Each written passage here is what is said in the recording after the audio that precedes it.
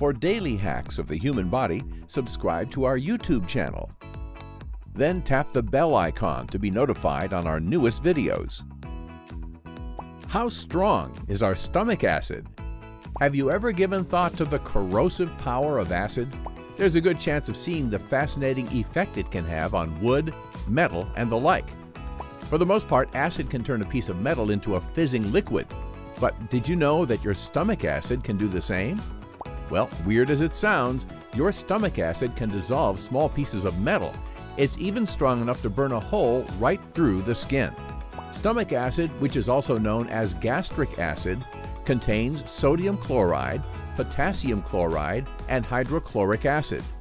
In fact, the concentration of hydrochloric acid alone varies between 5,000 to 10,000 parts per million. How to measure the strength of acids? Essentially, the pH scale goes from 0 to 14. 0 is the most acidic, 7 is neutral, and 14 is the most alkaline or non-acidic. So what about stomach acid? The level of acid in the stomach is typically within the range of 1 to 3, which is very acidic. In fact, the strength of stomach acid is similar to that of battery acid, making it strong enough to eat through steel or a piece of wood. The good thing is our stomach acid protects us from all the viruses and bacteria that find their way into the body via the mouth, nose, and food we eat.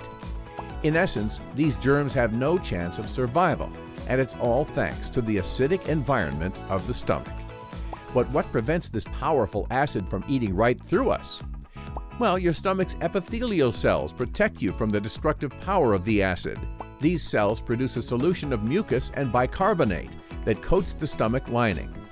For those who might not know, bicarbonate is a major element, base, that neutralizes the stomach acid. What's more, the mucus produced by the epithelial cells creates a physical barrier between the walls of the stomach and the acid it produces.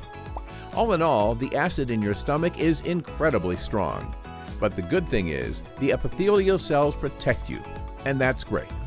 And it's good to know that these cells renew themselves every 3 to 4 days, so you can be sure that your stomach lining will always be safe. If you liked the video, give it thumbs up and share it with your friends. For more interesting facts on the human body, subscribe to the channel.